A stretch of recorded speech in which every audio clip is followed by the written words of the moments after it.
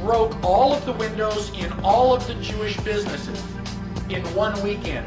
The Saturday night was known as Kristallnacht, which is German for Night of Glass. Did the Jews rise up and say, now damn it, you're violating my property, you shouldn't do that? No. Gosh, we don't want to make the Germans any madder than they already are. Don't piss them off. They've got guns. Eventually, the Germans are loading them up into cattle trailers on the train.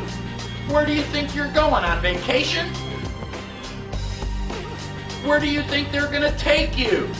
Well, now you're cold and naked and they're walking you into the ovens where you're going to go to mass execution. Is it time now to raise your hand and say, you know, I tend to disagree with all of this? Bang! You're dead. It's too late to complain. You should have complained at the beginning, when you at least had a chance.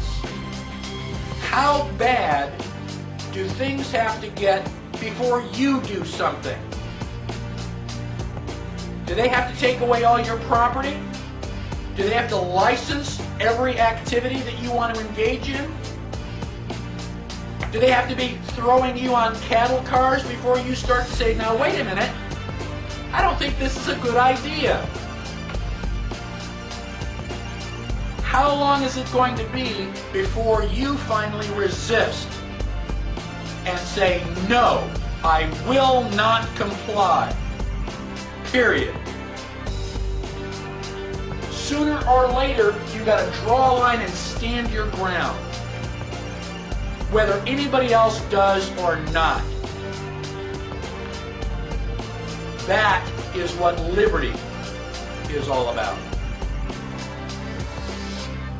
This is the difference between the power of our Creator and anything else, particularly evil. That you can go into a pitch black room full of evil, full of darkness, and light a little candle, and instantly that darkness flees. But you can't do the opposite. You can't go into a well-lit room full of truth and wisdom and righteousness and joy and health and harmony with the universal power. And you can't take any amount of darkness and go into that well-lit room and have any effect whatsoever. That is the metaphor which I frequently think of when I think that I'm not empowered. It is the greatest lesson for me, and I think for everybody else, to know that we're on the winning side and that we win in the end.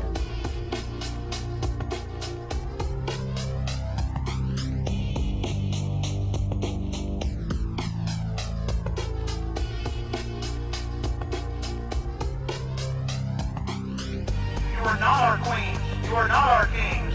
You are not our gods. We do not belong to you. We are not your slaves. We stand as free humans and stood from the beginning of time against the strong men, against the thugs, against the bullies. We will defeat your world government. We will defeat world taxation. We will defeat your control grid. You like being a puppet, sir? You like being a puppet for the New World Order? Oh, stop. Hey, you gonna talk about 60,000 people? You gonna talk about 60,000 people? We don't want to hear this nonsense. How do the American people know that 9/11 was a stage, was engineered by you, David Rockefeller, the Trilateral Commission, the CFR, and Bilderberg Group, sir? How do you know it was a stage? Okay. It's a question. Answer my question. You're a CFR scum. You are CFR New World Order scum. You and David Rockefeller will never have a New World Order. 9/11 was an inside job, and Brzezinski is responsible for it. 9/11 is an inside job. You are responsible for Brzezinski. You will never get a New World Order. Never. National sovereignty will prevail. The New World Order is going down, sir. You can laugh. Wake up, people. Wake up. Research the New World Order. This is important. Look it up. Investigate it. How did you let this happen? Wake up out there. You know, it's your children. Don't you care? Look what these people are doing to you. The world is like a ride at an amusement park, and when you choose to go on it, you think it's real, because that's how powerful our minds are. And the ride goes up and down and round and round. It has thrills and chills, and it's very brightly colored, and it's very loud, and it's fun for a while. Some people have been on the ride for a long time, and they begin to question, is this real, or is this just a ride? And other people have remembered, and they come back to us, and they say, hey, don't worry, don't be afraid, ever, because this is just a ride, and we kill those people. Shut him up. We have a lot invested in this ride. Shut him up. Look at my furrows of worry. Look at my big bank account and my family. This has to be real.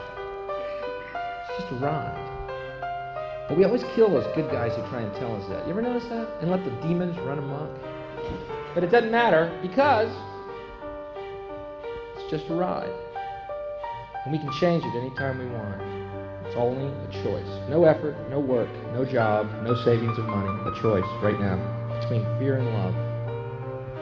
The eyes of fear, once you put bigger locks on your door, buy guns, close yourself off. The eyes of love, instead, see all of us as one. Here's what we can do to change the world right now to a better ride. Take all that money we spend on weapons and defense each year and instead spend it feeding, clothing, and educating the poor of the world, which it would many times over, not one human being excluded, and we can explore space together, both inner and outer, forever in peace. Thank you very much. You've been great. I hope you enjoyed it. London, you're fantastic. Thank you. Thank you very much. Sisters and brothers, we have surely lost our way.